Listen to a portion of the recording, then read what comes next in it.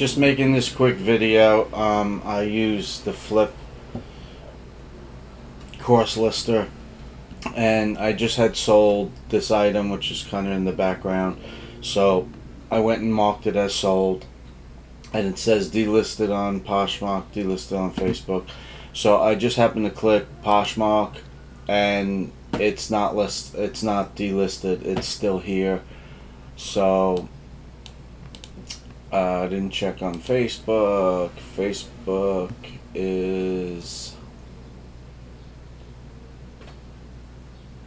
slow at the moment, so it's not delisted on either of them. So be very careful using flyp, because it doesn't work properly. Because now it's got that it's sold, and if I click on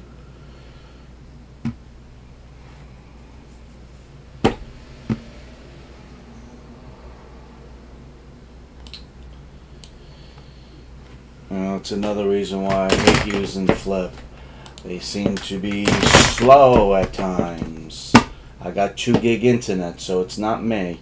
So Facebook is showing that it's not there, which is weird because it was just there. So when you go back into it, it's showing it's not that it's was sold on Macari and it's off each. Oh, actually, that's what it would be.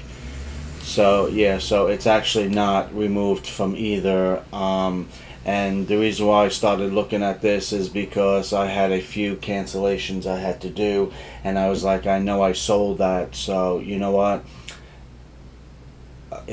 I know they only charge $9. It's not worth it. You know what? You're gonna get cancellations on eBay, and you're gonna wind up getting kicked off of eBay, because after you get 3 cancellations, the fee structure goes way up, which is kind of what happened to me, because I had cancellations that I know that I sold somewhere else and marked it as sold. So clearly you have to check each and every time you mark something as sold, because this program is garbage. It's not working.